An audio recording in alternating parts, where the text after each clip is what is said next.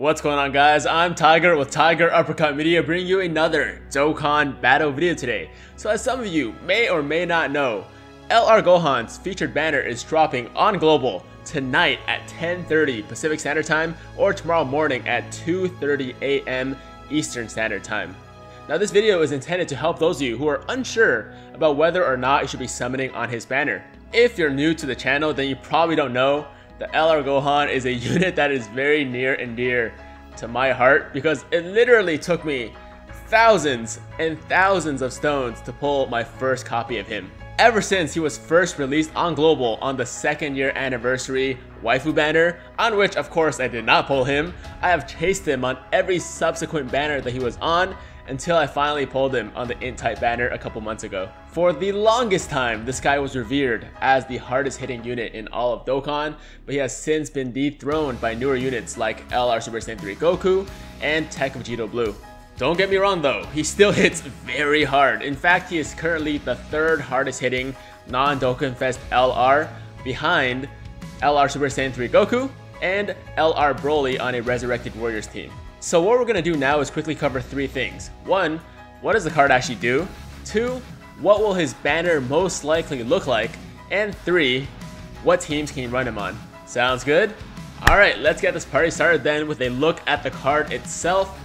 LR Gohan is the OG int type lead, which means he gives all int types Ki plus 3, HP attack and defense plus 90%. Both his 12 key and 18 key super attacks are father-son Kamehameha. They both cause mega colossal damage, and the 18 key super also raises his attack by 50% for 1 turn. As far as I know, he is the only LR that has a mega colossal damage multiplier on both of his super attacks. His passive is what makes him so freaking insane. He gets an additional 18% attack for every key sphere obtained, which I believe is the highest percentage in the game.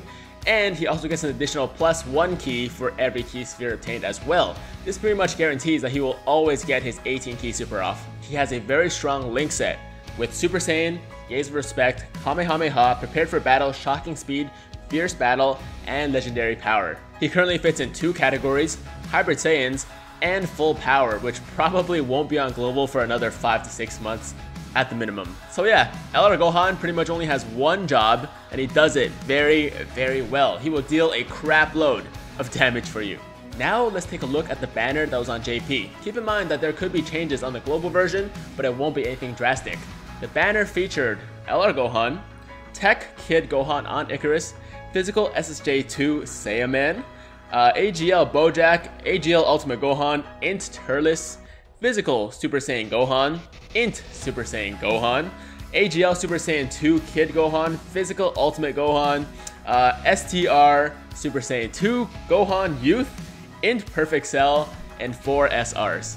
So I don't know about you guys, but besides the LR Gohan, these featured units don't exactly do it for me, but that's to be expected of these banners. Like I said before, you're only here for the LR and that's it. Of course, all the other non-Dokkan Fest exclusive LRs are also unfeatured in this banner as well. Lastly, let's go over the teams. As far as Global goes, his best team right now is Hybrid Saiyans. He can also be run on Super Int, Potara, and Heroes. Like I said earlier, we most likely won't be able to see a full power category on Global until December at the earliest. Overall, LR Gohan is still an incredible unit that anyone would be lucky to have on their account, but I'm sure you can tell that I'm not as high on him as I was on LR Goku Black. LR Goku Black only does slightly less damage than LR Gohan on average, and he can also tank, heal, and fits on more top tier teams. To decide whether or not you should be summoning for LR Gohan, you need to go back to your own box and see if you can build a solid team around him.